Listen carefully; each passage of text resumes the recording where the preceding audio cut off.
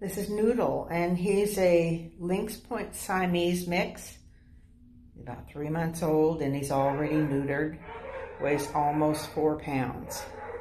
Definitely keep him as an indoor-only kitty.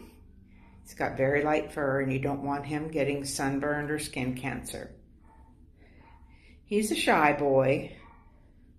Would do best in a quiet home with a patient adopter that will work with him and help build up his confidence. Be great if he could be adopted with another young kitty so that he's got a play buddy. They definitely need the companionship when they're this young. He's sure a handsome little guy and looks forward to finding his forever home. This is Noodle.